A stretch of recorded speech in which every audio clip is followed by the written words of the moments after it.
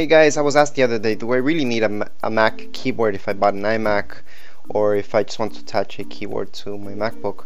Well, whatever the case is, if you're getting older Mac or something, you need a replacement keyboard, I would not suggest getting a PC keyboard.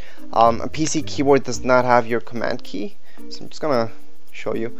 On your right here, your Mac keyboard, you're gonna see the command key, and it's just a little bit different, your Mac keyboard, just because the command key, I would say, would be the essential thing.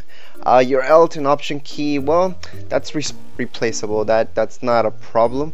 But if your Mac gets stuck and you need to press Command R to start it up again, or various functions in your Mac where you have to press Command, you will not be able to work them out. So I've had a lot of people that, their Mac got stuck and they have a PC keyboard and they're just stuck there, so they're forced to buy a keyboard.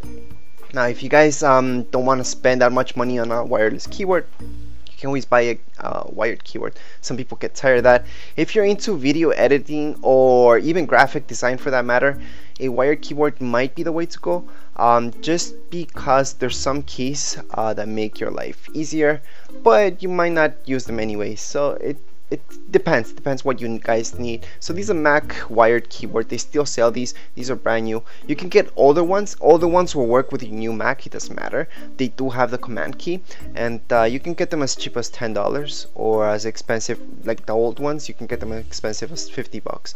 So you have to really watch for them wherever they're cheaper to buy them from.